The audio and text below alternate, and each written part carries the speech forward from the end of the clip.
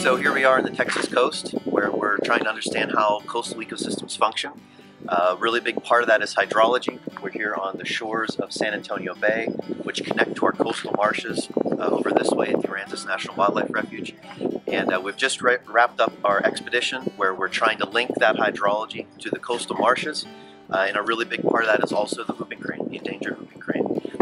It's a population that's gone through a lot of change through the years, but it's currently on the rebound. About 300 individuals in this, the last natural migratory population in the world. We've spent the last week on the marsh with the birds, observing them, trying to figure out how their behavior and their behavioral patterns shift at different coastal sites. We've done surveys of the hydrology. We've done surveys of food resources like the blue crabs and the Carolina wolfberry. And all in all, we're trying to take a holistic and ecosystem approach to understanding how this entire system functions.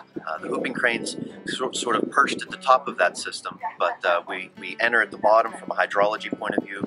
We try to understand food resources. We try to understand how greater hydrological processes in the watershed all work to impact that one species.